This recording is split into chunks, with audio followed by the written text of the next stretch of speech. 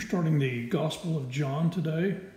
Again, it's all part of the current training for future reigning. So we just finished the Pauline epistle. So now we're going to go into the Johannine, or the John's writings. And so this is the Gospel that John writes, and he says, so that you may believe. And believe is basically the theme of this Gospel. So a little background, John writes 5 books: Gospel of John, 1st, 2nd, 3rd John, and the book of Revelation. Revelation was written from the island of Patmos. The rest of the other 4 books are written from Ephesus. They're written probably within about a 10-year period from 85 to 95 AD, and John was an old man when he wrote them. It's probably, a teenager probably when he joined Jesus. He was one of the younger ones, John and James, when he joined Jesus in probably 30 AD when Jesus began his ministry. And so if it's 90 AD when he's reading this, add 60 years to that, he would have been, say, at least 75, 80 years old, at least, when he was writing. So Gospel of John is the 4th gospel written. 90% of it is information that you don't learn from any of the other 3 gospels. They're called the synoptics, Matthew, Mark, and Luke. They kind of have a same kind of a view of Jesus, kind of little different takes, but it's a lot of shared information. John may have read those Gospels, but he didn't borrow anything from them, or not much anyway. Some unique things about this Gospel are John omits the genealogy of Jesus, his birth, his baptism, the temptation in the desert, his exorcising of demons. Doesn't include any of the parables, the transfiguration. He doesn't do the Lord's Supper, the agony in Gethsemane, and the ascension. And those are all found in the other Gospels. John presents Jesus as the eternal Son of God who offered eternal life to all those who would believe in him. And you see the verb form of believe, which is the Greek word pisteuo, which appears 98 times in this Gospel. So the emphasis of this Gospel is to believe. It's believe. Gospel Jesus preached was that he himself was life, which is Zoe, and that he freely gave eternal life to anybody who simply believed in him. So in this Gospel, the word disciple, mathetes, appears 84 times, and it means one who engages in learning through instruction from another, a pupil or an apprentice. This is not a technical term, which always means exactly the same thing every time you read it. For instance, it may refer to unbelievers. These are the curious people who stay around for a while as learners. Even Judas was referred to as a disciple. Judas was not a believer, but he was a disciple. Jesus actually chose him, but he never fully trusted in Christ. It can also refer to believers, those people that are convinced and committed, and then the other 11 original apostles were also disciples, but they were believers. The Great Commission is in effect for the church age. Matthew presents it as make disciples of all nations. Mark says the Great Commission is go into all the world and preach the gospel to every creature. And then Luke says, he says to them, these are my words that I spoke to you while I was still with you, that everything written about me in the law of Moses and the prophets and Psalms must be fulfilled. And he opened their minds so they could understand the scriptures and said to them, thus it stands written that the Christ would suffer, would rise from the dead on the 3rd day, and repentance for the forgiveness of sins would be proclaimed in his name to all the nations, beginning from Jerusalem. And you're my witnesses of these things. And look, I'm sending you to what my Father promised, but stay in the city till you've been clothed with power on high. And then look at what Christ commissioned Paul to do. This would be sort of the Great Commission in actual action with Paul. As an individual, he told Paul through a man named Ananias, the Lord said to him, go, because this man has chosen my chosen instrument to carry my name before the Gentiles and the people of Israel, for I will show him how much he must suffer for the sake of my name. So Ananias departed, entered the house, placed his hands on Saul, said, Brother Saul, the Lord Jesus, who appeared to you on the road as you came here, has sent me so that you may see again and be filled with the Holy Spirit. Immediately something like scales fell from his eyes, and he could see again. He got up and was baptized, and after taking some food, his strength returned. For several days he was with the disciples in Damascus, and immediately he began to proclaim Jesus in the synagogues, saying, This man is the Son of God. So even though the word disciple doesn't appear in the epistles at all, the obvious intent of the Great Commission is to preach the gospel, the good news concerning Jesus Christ, the Son of God, who died for our sins and was raised from the dead according to the Scriptures. And then all who believe in him have their sins fully paid for and sent away, never to be remembered by God again. And they are given eternal life by the only person who has it to give to begin with.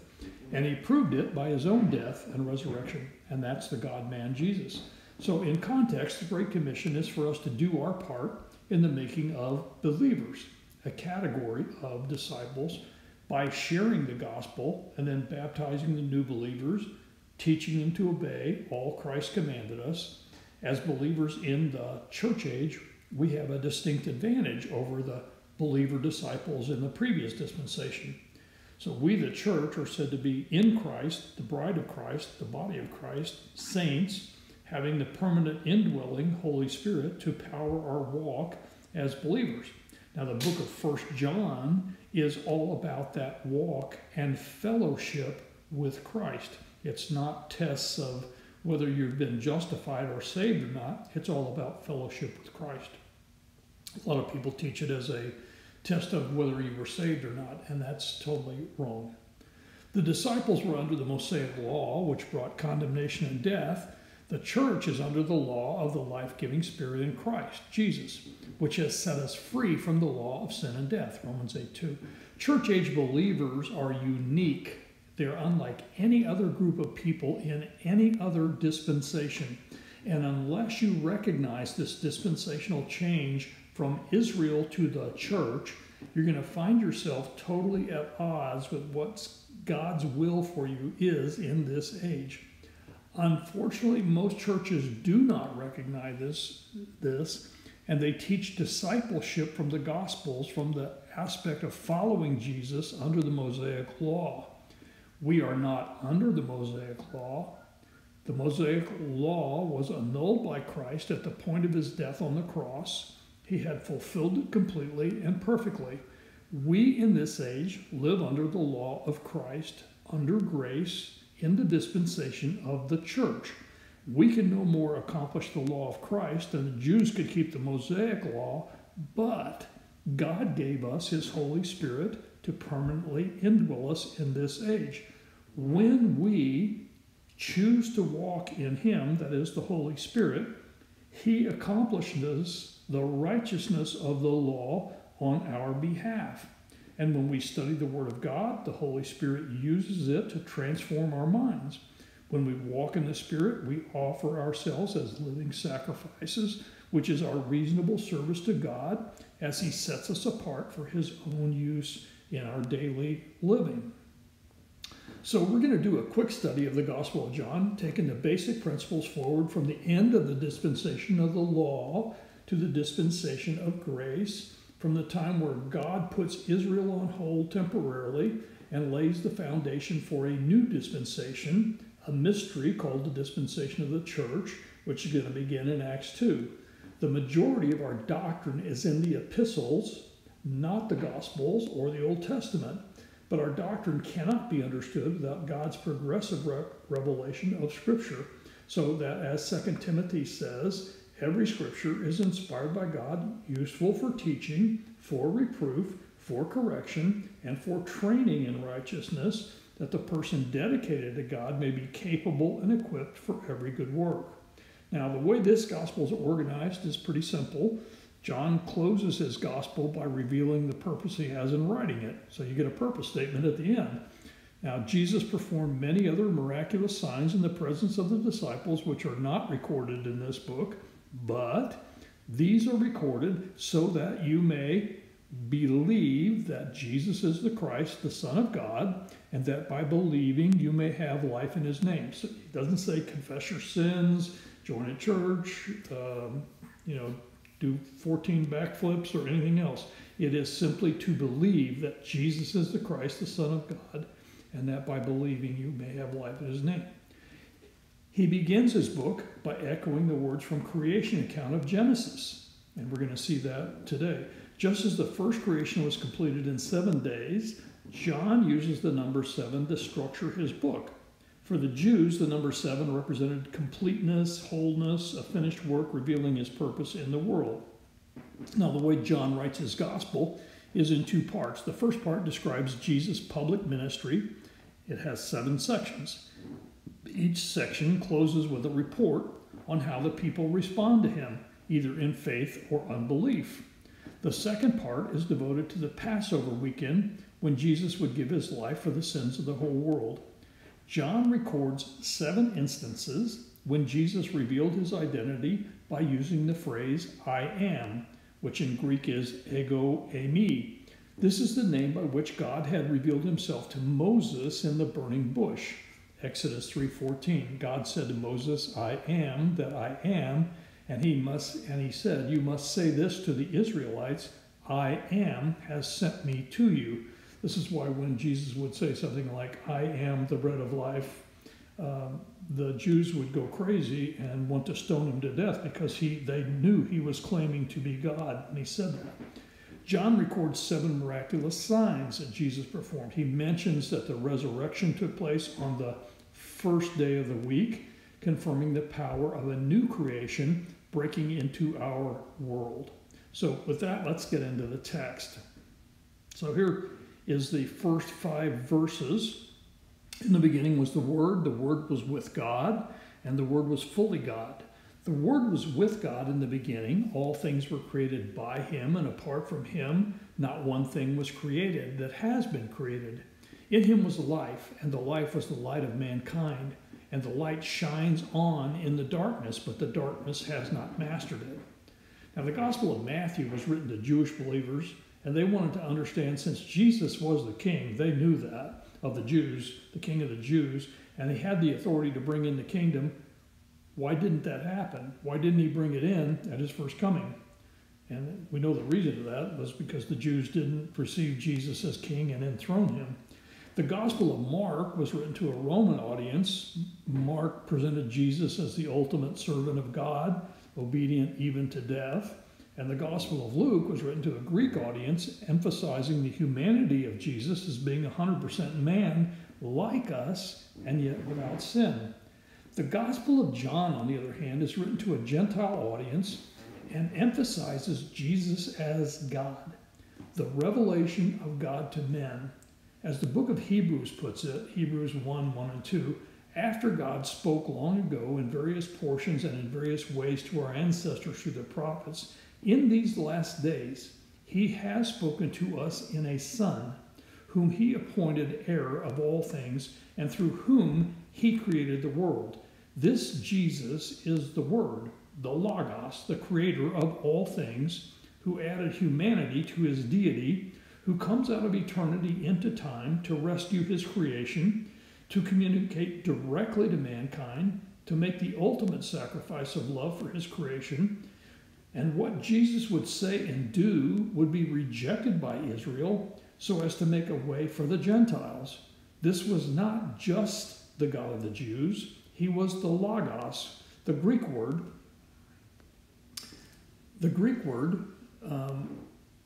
that was used by which the inward thought is expressed, communication through speech from one intellect to another intellect so as to be understood and made known.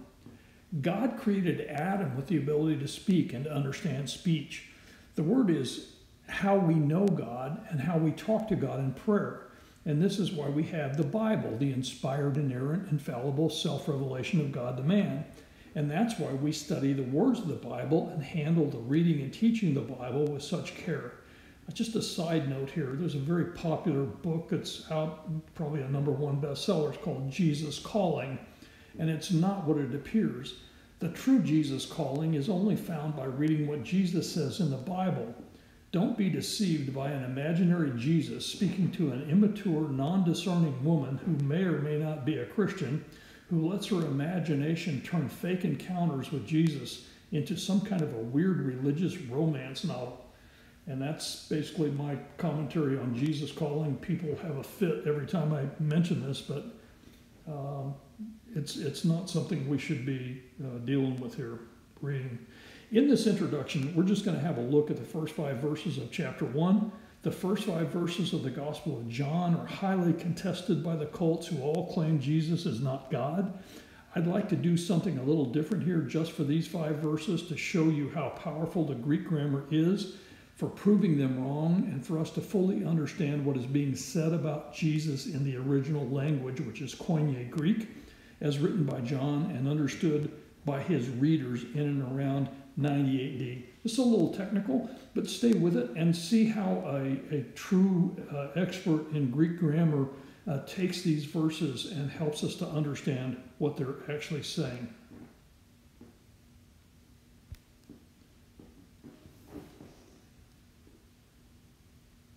The Gospel of John, chapter 1, verse 1.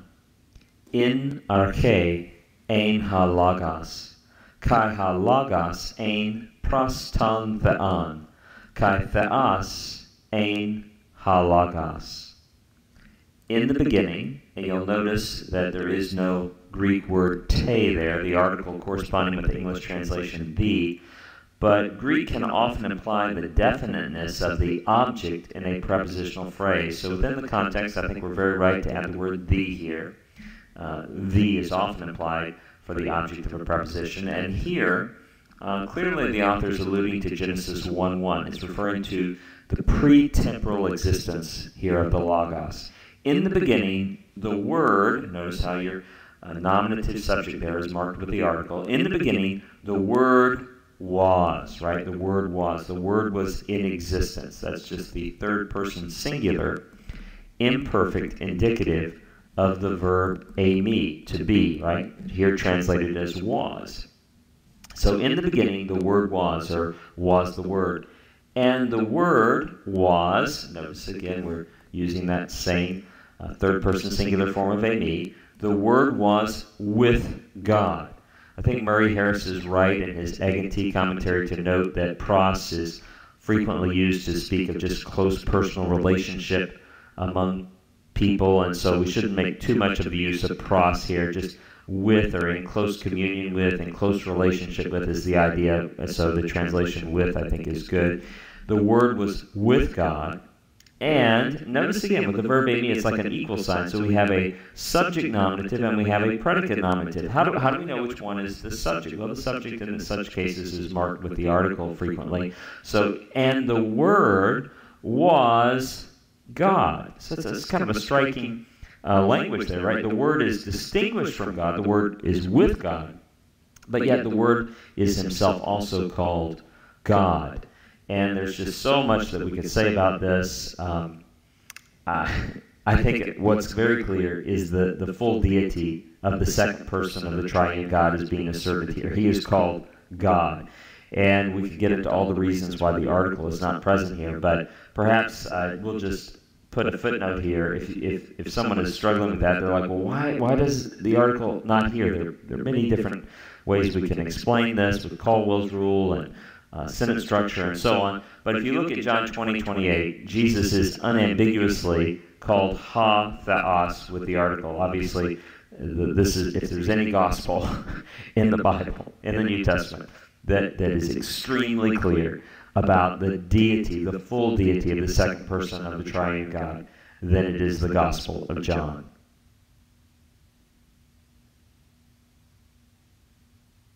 The Gospel of John, chapter 1, verse 2. Hutas ein in arche pros ton theon. Translate, this one was in the beginning with God. This hutas here is, of course, referring back to the Logos, right? The Logos who was in very nature God, who was in nature deity and who existed from all eternity past. This one was in the beginning with God. You'll notice that John likes to use these demonstrative pronouns. And just to remind you, what is the demonstrative pronoun? Well, in English, it's this, that, these, those. So in Greek, hutas, haute, tuta, right? This is the masculine, the feminine, the neuter. This, or the far demonstrative, ekenos, that. So you'll find that John's style, his idiolect, lends itself towards using lots of demonstrative pronouns where we usually translate them in English as personal pronouns, because otherwise it would sound really laborious to have so many demonstrative pronouns in English, in an English Bible translation. But we're going to translate real literally here. So this one was, and that ain, hopefully you know that from the last verse, right? That's just the imperfect indicative third person singular of the verb ami, translated was. This one was, and we noted in the last verse how Greek prepositional phrases, the object can frequently have a definite sense even when there is no article, right? There is no te there.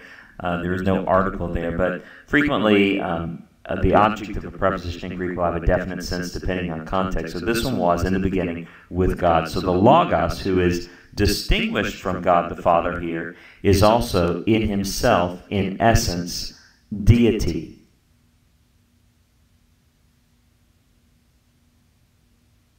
John 1:3.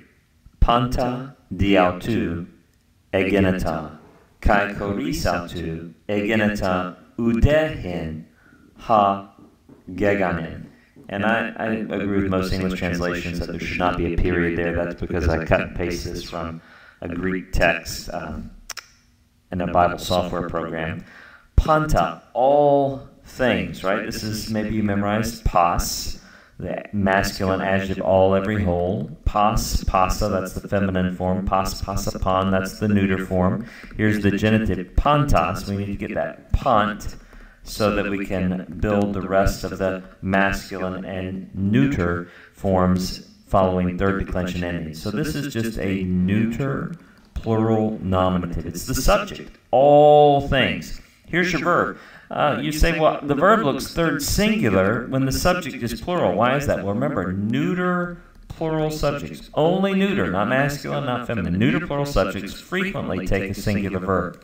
The technical name for that rule, I love the name of that rule, is the ta zoa treke rule. Right? Literally, that means the animals run. The animals run. It's an example of the rule. Neuter plural subjects taking singular verbs. So all things came about. Right, this is from the verb genomai. You can see a spelling change in the stems because it's an irregular aorist. This is an aorist, middle indicative, third singular. All things came about through him. So this is talking about the Logos, that all the created order, visible and invisible, came into existence through him. Right? Everything outside of God himself has come into existence through the agency, created agency of the Logos. Notice how the Logos was referred to with the verb ain, a form of ami. He was in existence. He was existing. But these created things, they come about. They, using the verb genomai. All things came about through him. And without him, right, choris is a preposition followed by the genitive there. Without him has come about not even one thing. Notice that hin, that's the word one. It's not in. In is the preposition, but haste, right? You may know haste, mia, hin, right? Haste, mia, hin. That's the word for one, masculine, feminine, and neuter. So this is the neuter word for one. Has come about not even one thing. Not even one thing has come about, which has come about. Now, not even single one thing in the entire created order, visible or invisible, that exists apart from the divine agency of the Logos.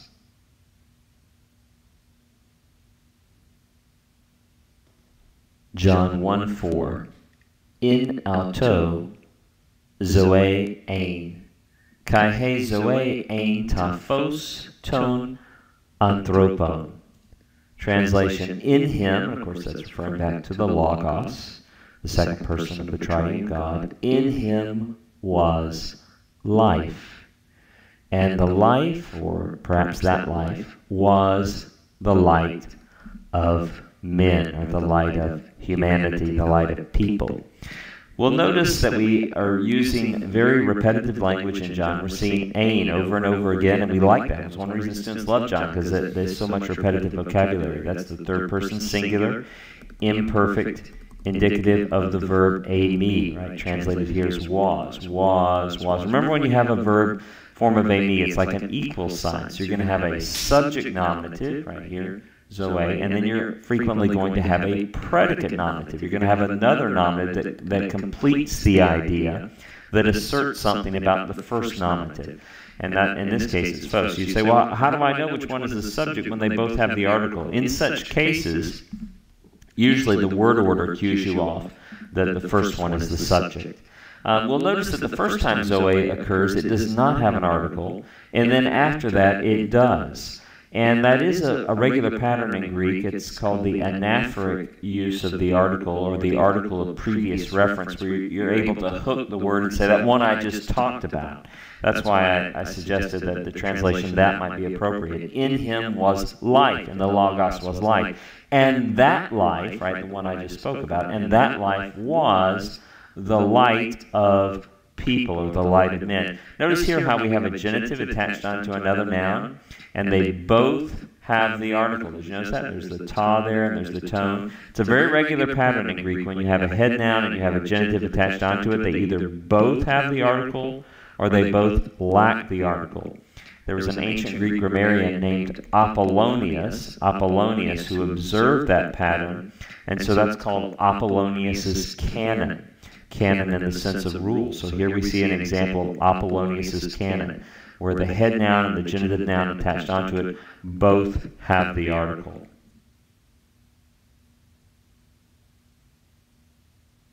John 1:5.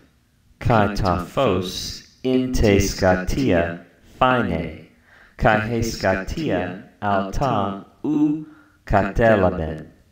Translation: and the light shines in the darkness, and the darkness has not understood, or perhaps has not overcome it. The alta there is, of course, just a personal pronoun. It's neuter singular because it's referring back to the antecedent, the light, which is neuter singular. Let me note that there's so much rich theology here. There's no way I could cover this in a brief screencast of the Greek of these videos. It'd be way too long.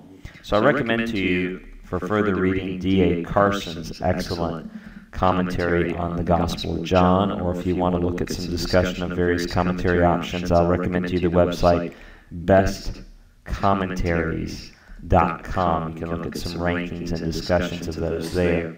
So looking back up here at the verse, and the light shines, of course that's from the verb phino, which means to shine, and look at that ending, there's nothing on the beginning. This is just a present, active, indicative, third person singular ending.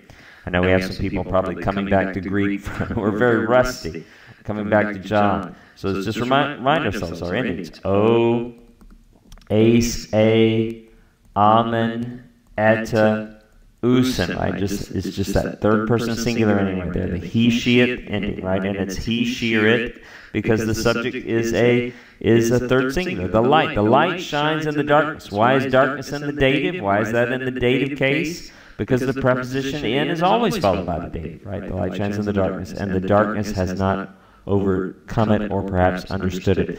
Right? There's a problem. You can look at the commentaries here. There's a challenge for us in trying to know, did John intend both meanings? Did he intend one meaning? Because the verb katalambano, which is the lexical form there, the verb katalambano can mean to overcome or can mean to understand, and both kind of can fit within the context here. You can see the spelling change in the stem.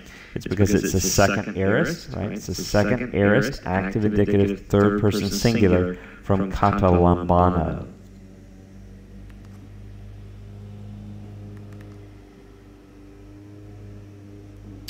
So, is Jesus fully God? Absolutely. Is he just a God, as the Jehovah's Witnesses claim in their translation? No way. You can play this little grammar lesson to them if you'd like. I don't think you'll convince them. They think they have their own Greek scholars. Is Jesus the creator of all things? Absolutely. Is Genesis 1 through 3 to be read literally? Absolutely. In fact, if you wanted to, you can go back, I can give you a link to all the rest of the grammar. This gentleman goes through the entire Gospel of John and dissects it just like we did with these first 5 verses. If you'd like to see that, I can give you a link to that. Absolutely, should we make room for evolution? No way. Father planned the creation. The Son was the one who created it to the plan, spoke it into existence. Holy Spirit plays a supporting role to the Son as he spoke those things into being. And it was done in 6 literal days about 10,000 years ago, period. Is Jesus the life and the light to mankind? Absolutely. Can mankind or any other created thing overcome that life or that light? No, not even possible. When Jesus saves a person, can that person ever be lost again? There is nothing that can overcome him. So just an application here as an introduction to Gospel of John. It is this Jesus that John's going to present in this Gospel who brings light and life to humanity. This humanity, the one that rebelled against him, who is dead in their sins and trespasses, he, Jesus alone, is the unique, one-of-a-kind God-man who is the only means of salvation to this rebellious creation that he himself created. He could have simply let us die, be judged, suffer eternal punishment, which we deserve. But God loved the world in this way that he sent, well, you know the rest of this verse, and we will study it when we get to John 3:16, probably the most well-known Bible verse even among non-Christians, and yet few will believe in him, and we'll see why. We'll see in John's narrative concerning Jesus that he came to his own creation because he loved them. But his creation did not love him back, except for a few who simply believed and were saved. Maranatha.